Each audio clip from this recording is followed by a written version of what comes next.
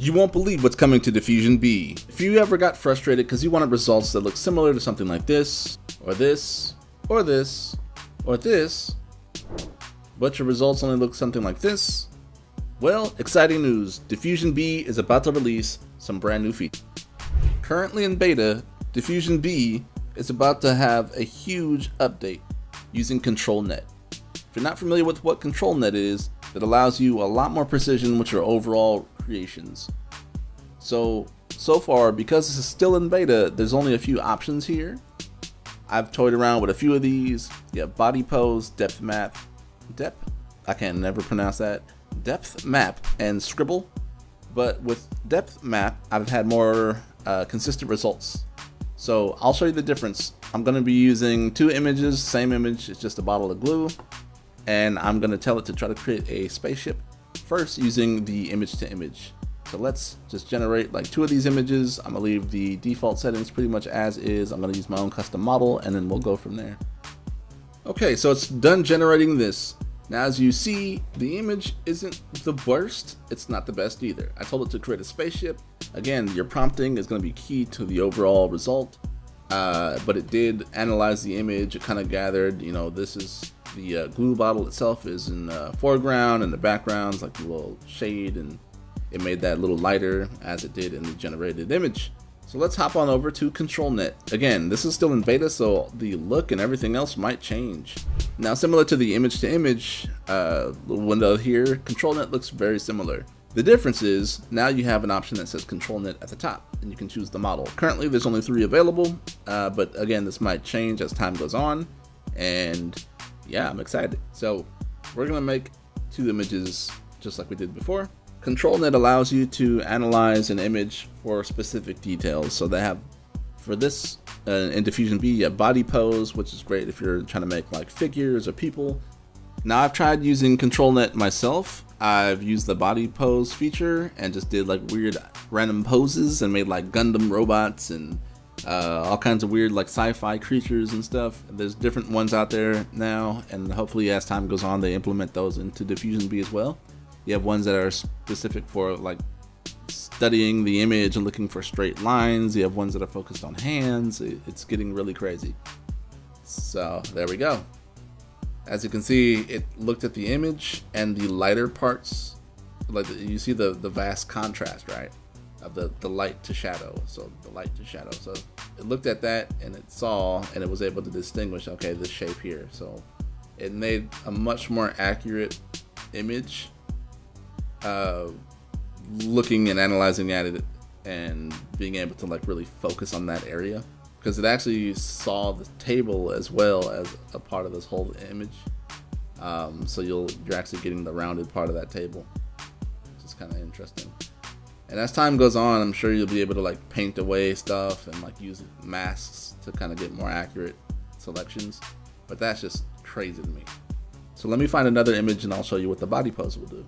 So I just grabbed an image when I took a trip to Canada, and it's just me with the arms extended there, and I'm gonna see what this can actually do. I wanted to pick a challenging one, so there's statues in the background. I'm not sure how well it's gonna interpret, you know, me versus these statues, but this is like a standard T pose if you ever did like animation or modeling.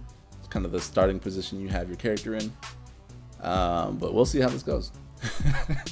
And then I'm gonna switch this over to the depth map. I can never pronounce that word. I'm not even gonna try.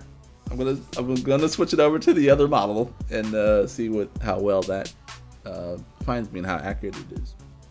So I chose the prompt, a futuristic cybernetically enhanced warrior. So as you can see, it saw the well, me. So it did get 3 different models, 3 different people, which is cool. So this weird looking architecture here, this weird structure they have with these little dots and lines, that's how this particular ControlNet model sees the image there. It reads a person. So it read these other figures as actual people. So it got their general pose there. And see, I just picked one. I should have said multiple people, but that's fine. I'm gonna let this generate one more image and then we'll see how well that gets it. And I'll pick one more image where it's just me. so it doesn't get too confused here. But that's kind of cool that it did see that there's 3 different figures in this. So alright, so it got the T-pose, but I want to see what the depth map version will do, and then I'll pick one more image. But you can see how accurate this thing is. If I swap this over to like the image to image, it's not gonna really be able to distinguish that there's 3 different people. I'm air quoting that so you can see that. It's not gonna see that there's 3 different figures in this image as clearly as a ControlNet model, which is the exciting part about this, because just the accuracy you can get with this, the level of detail is like, it's mind-boggling. So this is the depth map version of it, and you can see being that I'm in the foreground and I do have a lot more contrasting like highlights and shadows than the background, it did pick that up. So the brightest part of it here, the most like contrasting area here, the lightest part, it did pick that up, and it got the T-pose and everything accurate, the foot positioning and everything accurately, and even got some of the positioning of the background character's little feet, which is cool. Yeah, but I'm gonna let this last one generate, and then we'll swap a different image. And just to show you that this is really accurate, I'll run the same thing with the image to image. So yeah, this is the second one that it generated. So we'll hop on over to image and see what that does. Okay, so in image to image, I tried to utilize the same image, and you can see here that it's not quite picking up the 3 characters like the ControlNet did. I will adjust the sliders for the input strength of the image and see if that, I'll crank it up a bit, but we'll see if this actually picks up the 3, people in the image here. So see, I cranked it up a little too high, so now it's just making like terrible versions of the image. So let me dial that back some. This is still in beta, but the newer version, hopefully you'll be able to see what actual numbers you're putting in here. And the guidance scale, I'll leave that where it's at. So hopefully I found a good balance here. But yeah, just right out the box, the image to image isn't quite getting the accuracy as I'd like it to. So this is the right kind of T-pose, but it's backwards. For whatever reason, I'm facing away from the camera. It did give me like a, cybernetically enhanced warrior kind of people in the background. The second version of this, at least it got me facing the right way, but not got rid of the people. So that's interesting. And then it got the left leg pose pretty correctly, but not the right. So it's close, but you can see this is a lot more, takes a little bit more fiddling to kind of get it a little closer, versus like right out the box with ControlNet was just like spot on with the pose. Turning up the guidance scale, again, it, for whatever reason, it's making me turn backwards. So it got the colors accurate, and again, it made like the little robot people in the background. That's cool. Gave me a little dog too. It's fun. But yeah, not quite as accurate. The overall, like, the framing's correct. The positioning of the people and the background's pretty, it's close. And it understands, okay, there's like something there, and it gave that little bag.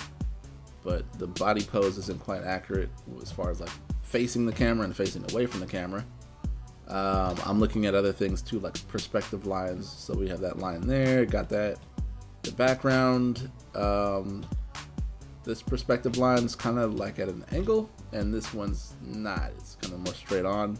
So we did kind of lose the horizon line versus the original, versus the one that's generated here.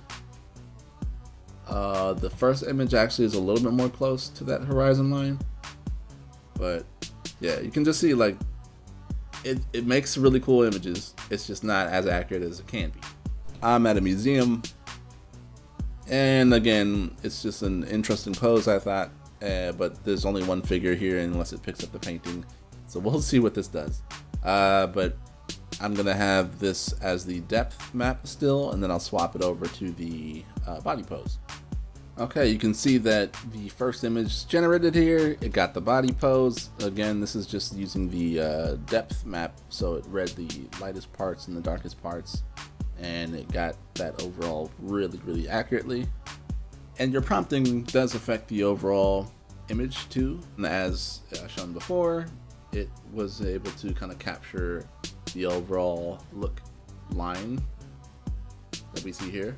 It's actually being included in the image and that's from this leg here, which is kind of cool.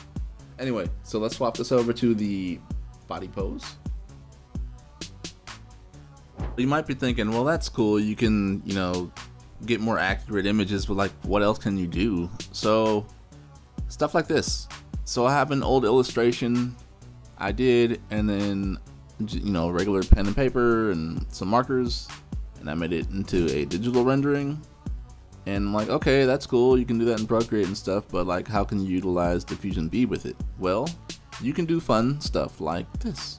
Using ControlNet, I'm able to remaster essentially old illustrations and turn them into stuff like this, or this, or this, or this. And that seems amazing to me, especially for an illustrator, designer, and you just want some new ideas, fresh ideas. Maybe you have an old, you know, illustration or an old design you want to revamp and just kind of go through different styles and looks. You can do amazing stuff like this. So you can go, again, from an illustration like this to something like this just using ControlNet. That is mind-boggling. And you can take it one step further. You can turn those illustrations into animations like this. And I'll break that down in the next video. So like always, be sure to like, subscribe, and I'll talk to y'all soon.